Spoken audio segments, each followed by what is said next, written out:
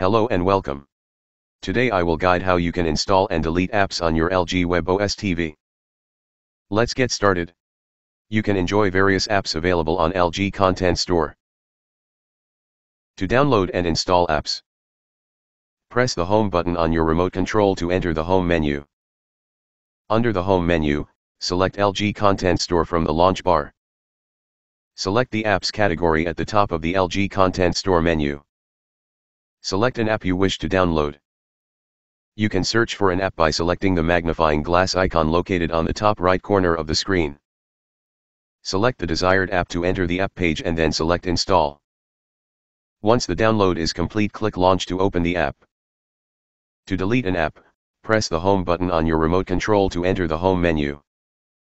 When the app shows up on the bottom of screen, scroll all the way to the right and select the pencil icon, that is the edit mode.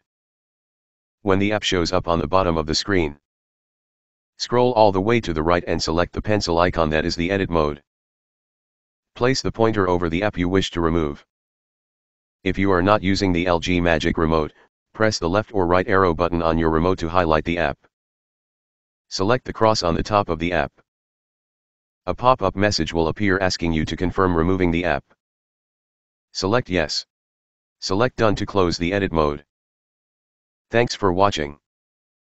Please like and subscribe.